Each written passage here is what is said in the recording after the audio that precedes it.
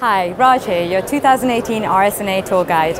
With us today we have Dr. Loewe, who is the interventional radiologist at Vienna General Hospital. Hello, Dr. Loewe. Hi. Can you please tell us a little bit about the focus of your work?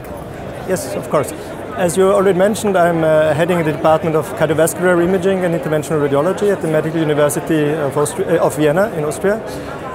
It's a very interesting department because we joined together the service for cardiovascular imaging and for interventional radiology.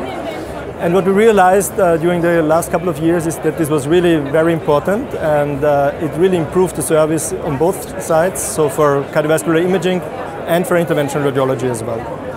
Can you give us some insights into where you think interventional radiology is going to go in the next 5 years, the fields of work that you think will be more prominent? Well, what I really like in interventional radiology is this power of reinvention of itself. So it's a high power for being innovative and bringing new modalities and new treatments.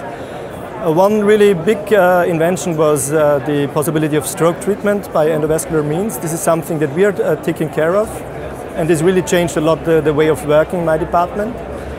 A second very huge field where it's an ongoing development is cancer treatment and all this stuff of oncological therapy, where the relation between imaging and image-guided therapy is really important.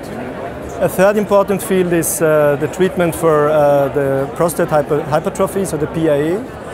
And last but not least is the new possibilities in MSK treatment. Oh, fantastic. So how would something like the multimodality therapy suite of Nexaris help you in your current work and in the future? I think solutions like Nexaris will open the door in two different directions. First, these kind of tools help us to improve what we are currently doing. So especially when it comes to liver treatment, it's really, I think, a new opportunity to have this combined treatment. And the second thing is that it really opened a new door to totally new treatments that we are currently not able to perform.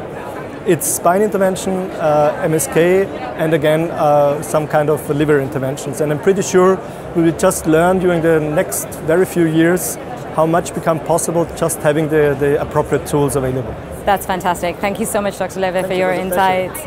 As we can see, there's lots of opportunities for our multimodality therapy suite. To learn more, join us at Siemens Healthineers online.